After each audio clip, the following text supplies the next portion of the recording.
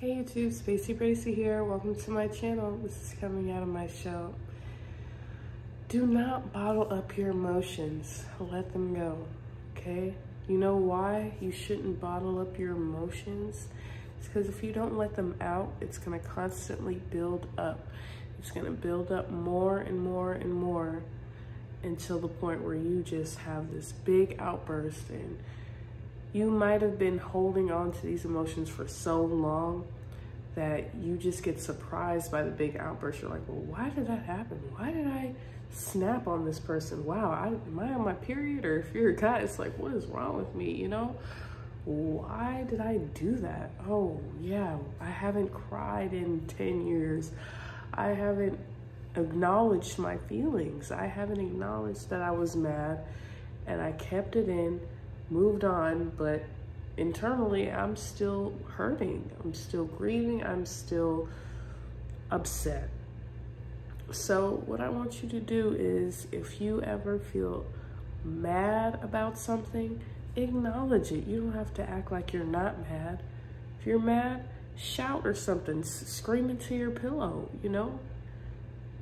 I'm not saying go and cuss somebody out or sock them in the face, but you can get like a stuffed animal or just sock the wall or some shit, you know?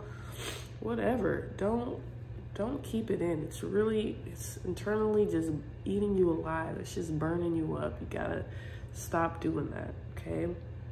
And I know way too many people who do that, and it does not help.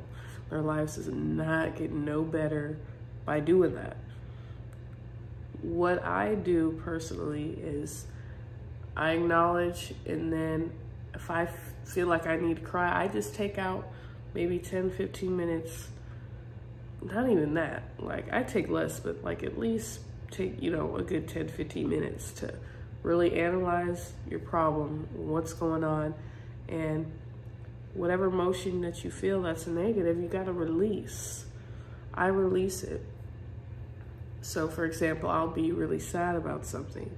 So saying, oh, I'm not sad, I'm just gonna think about something else. No, I'll cry. I'll make myself cry, or not make myself, but as I'm thinking about it, I will cry. And then after I cry, I said, it's gonna be okay. It's gonna be all right. And then you can move on after that.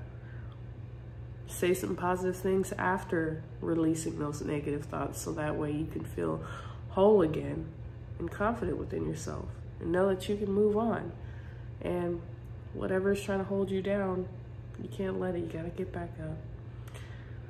Till next time, bye.